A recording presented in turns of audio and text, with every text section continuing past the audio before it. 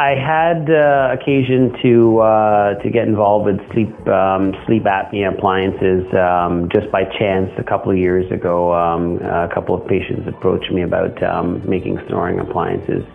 I'd heard a lot about the effects of sleep apnea and the toll it takes on people's lives. Its connection to health or ill health. And after making those appliances, I realized that I didn't have as much knowledge as I needed to, and looked around and heard about Dr. Viviana's course, and thought this would be a great way to gain a lot of knowledge about this particular subject.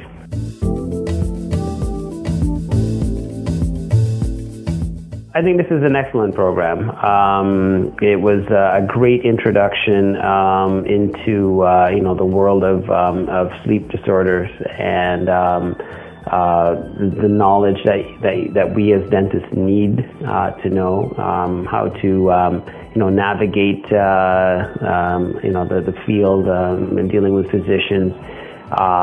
What exactly is sleep disorders, the pathophysiology of sleep disorders, and oral appliance therapy, sort of a full gamut, and how we can implement this program or start seeing screening our patients and getting them the help that they need.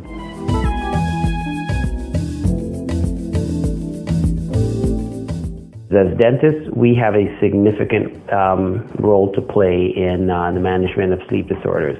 Our patients, we see our patients more frequently than they see their physicians.